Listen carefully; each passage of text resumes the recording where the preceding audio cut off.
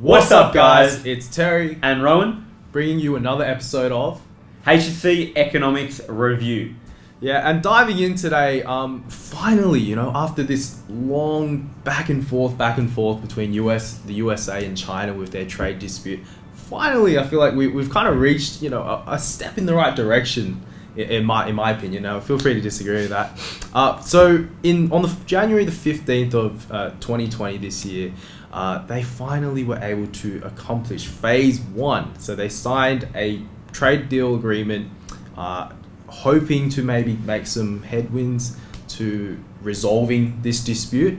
And so we're going to dive into that today, but we're also just going to look at how that impacts Australia, because remember, we do need to focus on Australia's relationship with the rest of the world, the global economy. So getting right into it, do you want to just give us some basic details of what was just signed? Yeah, I mean, look, there's a lot that's gone on, and there's a lot that's not in this agreement as well.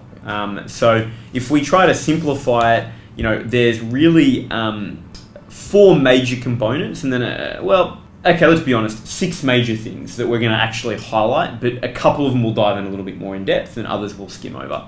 I think that the big thing is really it's about solidifying reforms around intellectual property. So that's one of the first things that's happened here, which I think it's been really interesting. What the US has tried to always do as part of this, and it's why it's been called a technology and trade dispute, is that there's been a big drive here on the back of the US to really get better intellectual property protection out of China, particularly after China announced their Made in China 2025 policy. Now, what the agreement has done is really tied the intellectual property reforms to the trade agreement. And I think that's really interesting because it means that the US now has greater leverage than they've had in the past around actually trying to get the intellectual property reforms implemented. Now, if they don't get implemented or they happen slowly, they've got this trade agreement that's got some leverage here for the US to actually sort of place more pressure on China. So that's really the first sort of thing, okay, that's happening here. It's really about some of the intellectual property stuff being implemented. I think ultimately, though, most of the tariffs have been unchanged. Right? So all of the stuff that we saw happen in the lead up, that's largely been the same. Okay, so if we have a look at it, the only change that's really been made is that there was some September 15 tariffs that were placed on $150 billion worth of China's exports. That's been reduced from 15 to 7.5%. Every other thing that has happened, and you can check out our prior episode where we do a deep dive on the trade dispute, everything else has just been agreed upon now, is instead of it being tit-for-tat tariffs, it's now a trade agreement. Yeah, so I just want to add into that. So aside from just the tariffs being unchanged, a lot of the US's just suspicion, right, of nasty wrongdoings from China, they've actually almost just been solidified in an agreement, right? So the US has this, what they call the entities list, which basically just lists organizations or that the US is a bit wary of doing business with. And Huawei last year, we discussed this in a video as well, they were caught basically spying, right, through their telecommunications networks. And so they have remained actually on that list, right? And that basically, I guess for me, shows that the US is really starting to gain a bit of leverage here, because they're making China kind of fess up to some of the things which perhaps they weren't really fessing up to in the past. That's right, and I think if we look at that idea of leverage, there's 105 commitments that China have made to the US. There's 88 joint commitments where they make commitments to each other, and there's just 5 commitments that the US is making. I think you can definitely see that idea of leverage definitely starting to play out. Now, we've also got, China accepting, and this is a smaller thing, but some, of the US food security standards. And I think that's just part of, trying to get China into this common set of agreements globally, which is a small step. I think perhaps the bigger thing, and this is the sort of fourth thing here that we're looking at, is really some purchases around energy products. Do you want to share a little bit more about that? Okay, so underneath this deal, China's agreed to purchase extra $18.5 billion in energy products and this year, and $34 billion extra next year. And that's including things like power cars and planes and factories, which is a huge huge increase from what it was the year before, and as well as 2017. So they're really getting China to step their game up and help out, I guess, with those US. And I mean, they're so big that in some cases it's a 275% increase. So I think the thing that we need to really look at here, and it's going to be something we can unpack more in the impact, is to what extent is China setting themselves up for a bit of failure here? Or is the US setting China up to maybe fail this, which places China under more pressure to make more concessions in phase 2? So that's something to think about, because I think we're going to start seeing a little bit of that play out. Now, there's been another win here, which is, and this is more for China, the US has taken them off the list of, currency manipulators. Whether or not that's true or not is another story. Because in the past, basically, the US accused China of devaluing their currency, basically making it more attractive for them to sell their exports. They guess have taken them off. That's right. And then the final big thing, as we said, there's 6, so we've covered, this is the 6th thing here, is that, China have also agreed to purchase $200 billion of specific exports from the US. Now, it's interesting that these were very tightly defined. They were around manufactured, agriculture services, and as we talked about, energy. And the interesting thing is that this has really come as the back of, special interest groups lobbying in the US. Yeah. And so it is going to have quite an interesting impact on exports from other countries. So Australia being one of them, but certainly, Canada, Russia, Brazil as well.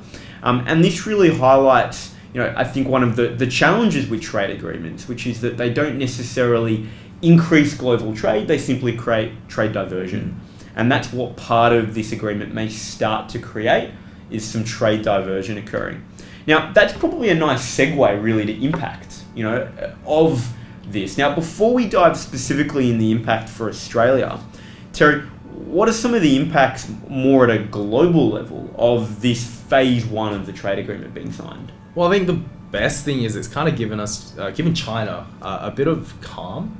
I mean, obviously they've got a lot going on just with the coronavirus as it is. So it's given them it's maybe bought them a bit of time just to figure out exactly where they should go with resolving how they want to resolve this dispute. So it's not just something which they're constantly thinking about. And the IMF seems to agree with that. They recently upped their GDP projections for China from 5.8 to 6% for 2020. Although I do believe that was... It was, again, prior to Corona. Yeah. So who knows what it's going to look like. Yeah. I feel like we're saying that a lot. We are. It's going to be ongoing, I think. Now, it's interesting because it's also expected to have a positive impact for the US. Again, whether or not you believe all of this data, that's the hard thing, because this is coming from a White House economic advisor, a guy called Larry Kudlow, who is claiming that the agreement will boost US GDP by 0.5% in each of the next 2 successive years. Now, which is a lot. It is a lot, and we've got to remember, US growth has sort of slowed at 2.3% in 2019. It is coming up to an election cycle as well. So, this agreement, certainly is interesting, and I think the propaganda, and I think we could call it that's going to come around this agreement, around its economic impact, may be a little hard to decipher actually in a US economy context because of the election cycle they're in. And perhaps, maybe it wasn't the main intention, but that probably will also influence the kind of products which the US has made China import, right? Just because those are manufacturing products, and that tends to be a very key, seat for the Republicans to win. It's interesting though, because I think it's a really great point that you highlight that, because if we look at it, the benefit is that the US gets to sell more goods to China, particularly agriculture and energy. Manufacturing maybe actually hasn't featured as strongly, and that's the interesting thing, because the initial, and I don't think it was, I think that the intellectual property was probably the actual bigger underlying driver. But if we remember, the bigger driver of this from a Trump election cycle was very much the poor towns in regional and rural US manufacturing. Let's bring manufacturing back, and the early indications, at least for phase 1, is that it won't do as much perhaps as was expected, given the initial rhetoric around the trade dispute. Especially because the results that have come in for the past 3 years have actually been that the jobs around, you know, what they call the Rust Belt in the US, those manufacturing towns, it's actually fallen. There's 16,000 jobs that have been lost in manufacturing, actually. So as you were saying, I think it is really just rhetoric, right? And it just depends on whether the voters can see past that. That's right. And I mean, I'm sure there'll be good attempts to ensure they don't. Now, I think as part of that, you know, what's interesting about all of this is that it has really highlighted China's dependence on the US for key foundational technology. I mean, China has made a lot of concessions here as part of this. US have really taken them to account. And so, you know, it does highlight what we talked about in the prior video that we did on the US-China trade dispute, that the US had a window of time with China's growth as an economy. They had a window of time to really use the leverage they had around technology to try to create change, and arguably they're doing it. China have needed to do it because they have been more manufacturing-led. They haven't yet had that ability to produce more of the elaborately transformed manufacturers using their own technology and intellectual property knowledge. And so it has highlighted that, you know, there is a dependence here, and they're needing to have to come to the table about it. You know, if we dive in a little bit more, I think what's interesting about all of this is that, you know, not surprisingly, we talked about some of the impact around trade diversion already, but, you know, this trade agreement doesn't meet WTO policy and principle, right? Which is funny because one of the criticisms initially that prompted the US to take China to account was that China was failing to meet WTO you know, commitments, and was also, you know, failing to rectify it after being warned countless times. So how does this, you know, agreement transgress WTO sort of conditions? Well, before I just dive, I want to just maybe make a comment about, maybe that just says something about the role of the WTO and how much significance they might have in the global economy.